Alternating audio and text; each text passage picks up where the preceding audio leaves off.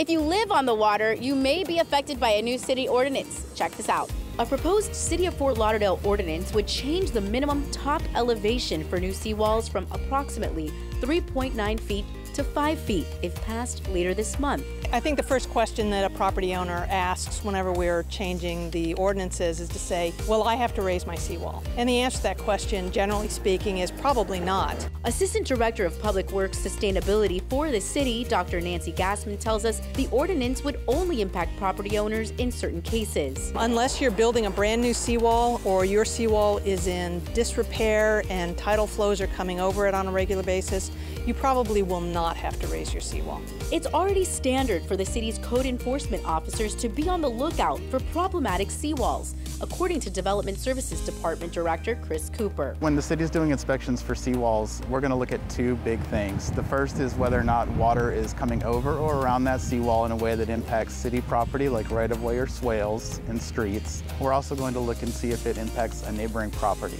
Aside from that, we're going to look at the actual construction of the seawall, if there's pilings that are missing or leaning or out of place, or panels that have deteriorated. If a new seawall needs to be installed or an existing one elevated, a permit is required. Here's what Cooper recommends. So the most important thing about the permitting process is for the homeowner to be informed and educated about what is involved in the process, as well as what we're looking for from the city's perspective.